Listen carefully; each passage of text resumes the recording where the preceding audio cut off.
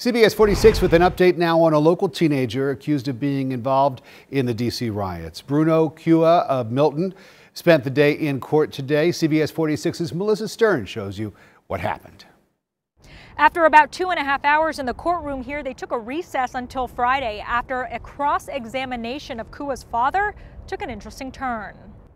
While no cameras were allowed inside the courtroom, a sketch artist drew this picture inside the federal courthouse Wednesday afternoon.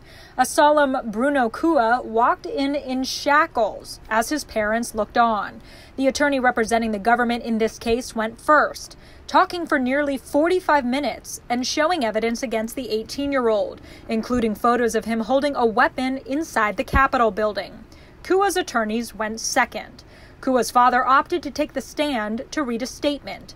By doing so, he opened himself up to a cross-examination. During that time, he couldn't say how many times the police have been called to their home because of their son.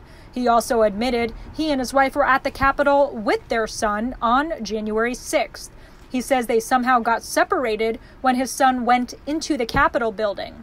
When asked if they discussed what happened inside the Capitol on their way back to Georgia, Cua's father took the fifth, then decided to leave the stand. The judge presiding over the hearing says this was, quote, concerning, and doesn't help when making the decision as to whether Cua's parents are good custodians.